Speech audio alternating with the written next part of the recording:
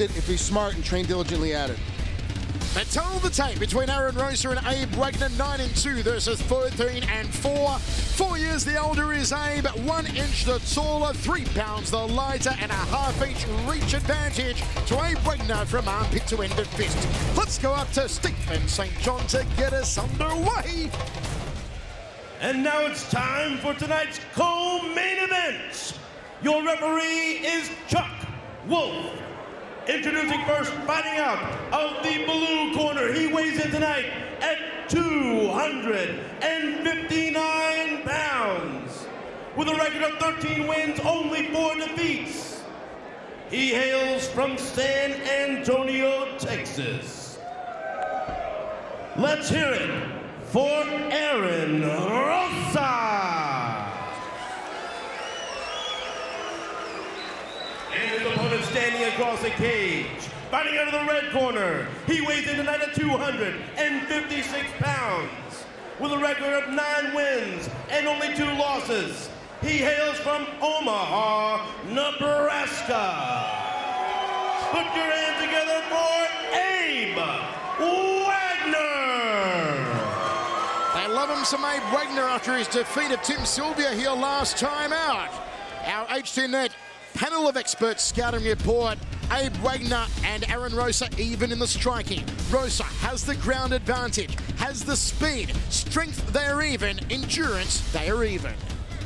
Ready here. That's how we see the fight. How is it going to go down here? Michael Chavello, Frank Trigg, Titan 17, Abe Wagner and Aaron Rosa. Well, Wagner doesn't know how to keep his chin down. Rosa's going to take advantage of it and put him on the canvas. So, but I think in this fight, it's definitely going to be a knockout TKO. Rosa comes in as the favorite, -160. Abe Wagner at +130. BetOnFighting.com, thanks to Nick Kalikas. Nice outside leg kick there from Abe Wagner. 2 very big heavyweights. Stiff jab there from Wagner. Nice head movement early on, though, from Aaron Rosa. Double jab right hand of his own, throws a left hook. And that's what Rosa spoke about earlier on. The way that Abe sometimes does keep his chin perched up high. Abe's got to tuck the chin. Locks on the Muay Thai clinch. Throws the knee, caught him on the humorous bone, but there was nothing funny about it. Single clinch on both men, a battle of strength here. And Rosa walks him back against the cage. Both men ripped to the body. Rosa goes up to the head, then down to the upper left rib cage. Chance here for Wagner to throw the knee, and he does, pushing the belly button through the back. And they break off. Both men very relaxed. There's already swelling under the left eye here of Abe Wagner, and bad swelling. Jab 2, lightning fast off that right cross. Already this fight has lasted longer. And Wagner's last fight against Tim Sylvia was over by this time. Jab 2 again, forward punches strung together, all straight line from Wagner. Double leg here, switch to a single for Aaron Rosa. Can he get Wagner down? It's going to be difficult, but also, too, I wasn't expecting the Rosa to shoot at all. He's, in this fight, if he tends to get punched, he tends to want to punch back, Rosa does. He wants to make it a battle. We're on the ground for the first time. As Rosa inside the half guard, and you see Wagner just locking up that right arm. Rosa's going to take his time and start sliding his arms free, getting his legs up a little bit tighter to the body so he can start throwing out some blows. But he'll take his time doing it. He won't rush this position as long as the ref lets him stay down here. Rosa could throw the right knee here to that left rib cage. They're doing a good job of controlling Rosa's posture at the moment. Here's Abe Wagner. 2 minutes 30 remaining, first round of 3. Let's go to Ron Kruk, cage side. Secret weapon, Pete Spratt is in Aaron Rosa's corner. Pete, what's the game plan in this fight? Well, the game plan really is to keep it on the feet and go forward, but Aaron has a really good top game. So if we can keep this position where he's on top and setting the wizard and doing a little bit of ground and pound, we'll be happy with being in this position. But ideally, we'd like to keep it on the feet and try to go straight forward with this guy. Underrated ground game for Rosa? Oh, yeah, definitely underrated ground game. He's had some good stoppages in his past against some very good jiu-jitsu guys. So, you know, he's been in a position to where he can be able to work that this training camp. And I think we'll be comfortable in this position right here as well. Thanks, Pete. Michael? Thanks, Nice run, Pete Spratt there, the secret weapon, and man who has done it all. And calling the moves of Aaron Rosa here, cage side. You would have seen Rosa before in Bellator, Shark Fights, Elite at Sea, Strike Force. 6 knockout victories from 15 wins, 3 submissions. Very well-rounded for a big man is Aaron Rosa. Inside the closed guard here of ABE Wagner. What does Wagner do from this position, Frank, on his back? Wagner's not going to be able to do anything. He's keeping that guard closed. He's just holding on. He's trying to survive. There he goes, trying to open up his guard a little bit, but he's got to get some space with his legs. He's got to get Rosa off of him. I don't care how big and strong you are. A big guy like Rosa laying on top of you is going to take all your energy out. You won't have anything left when he gets back to his feet. Wagner's got to be careful here not to break this closed guard and allow Rosa to posture up, because Rosa's the type of guy we've seen throughout his career. He can power up, he can hulk up instamatically and deliver some powerful salvos.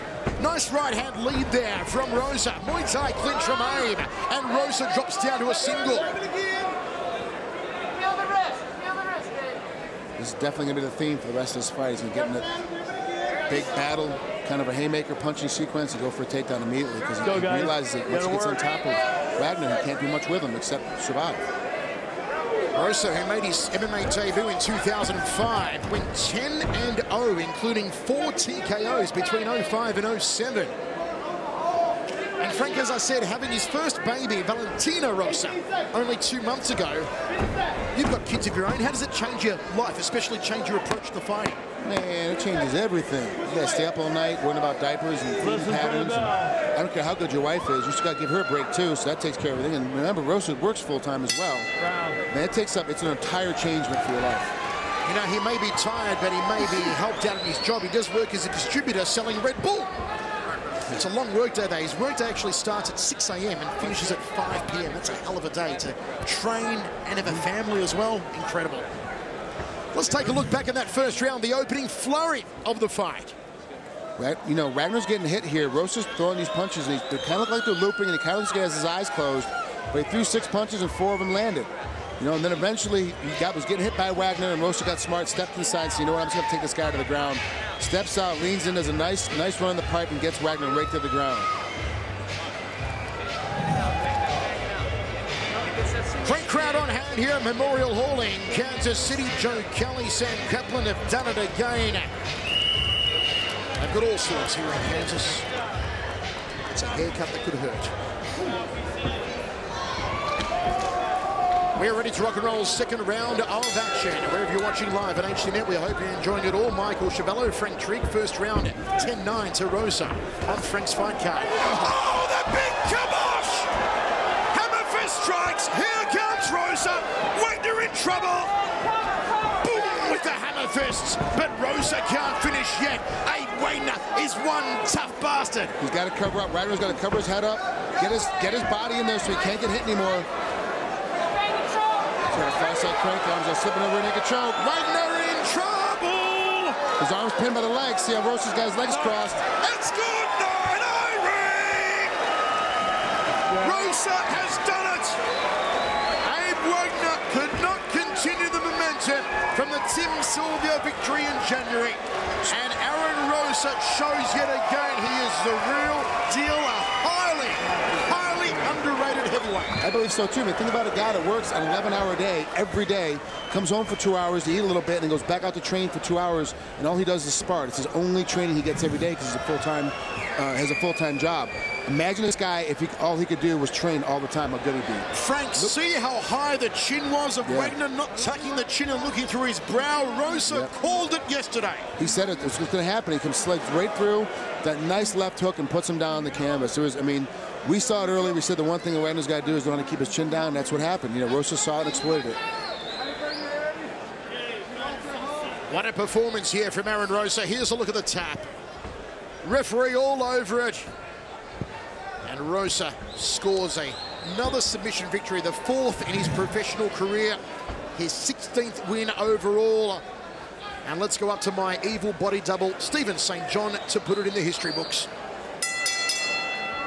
Ladies and gentlemen, this bout is ended at 35 seconds of round number 2. Your winner by tap out due to rear naked choke, out of the blue corner, Aaron